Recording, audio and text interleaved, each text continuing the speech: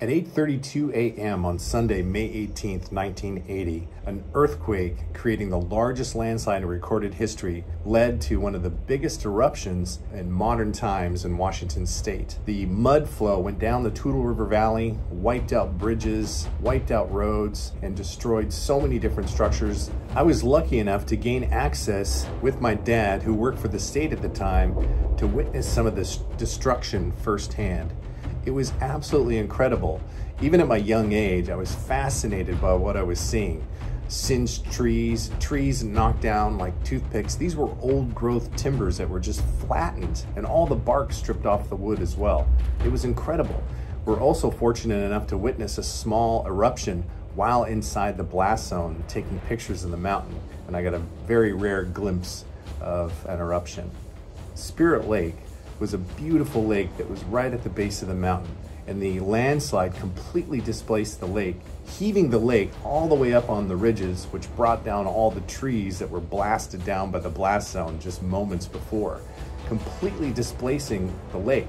The lake rose over 200 feet, killed everything in the lake and all the surrounding wildlife along with it. It was really quite incredible. The University of Washington was granted access to study the evolution of the lake and recovery over the decades since the eruption. I still have a tough time wrapping my mind around the magnitude of what happened on that day.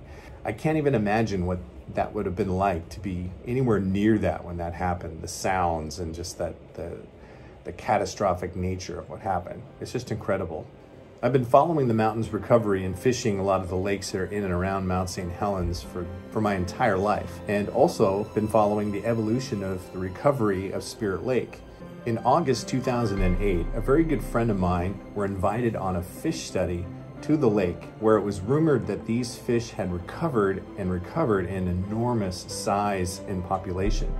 So we trekked down with a couple of fish biologists from Washington Department of Fish and Wildlife and cast a fly rod out into the lake's edge, and oh my God, what we found was incredible. These fish were healthy, large. They looked like steelhead in the lake. It was unbelievable. Any fly that you threw out there on the surface would be just devoured by these massive fish. It wouldn't have mattered. I could have thrown a piece of bark on a hook out there and they would have hammered it. The size and health and girth of these fish were unbelievable.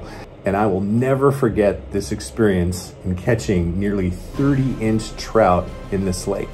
It was such a thrill, something that I will never forget.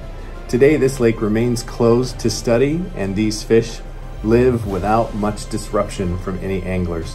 Hopefully one day we'll have the opportunity to fly fish this before the population overtakes the ecosystem and the sizes begin to diminish. But that day was one of the most exciting days that I've ever had in volunteering for the Fish and Wildlife and conducting this study. Incredible.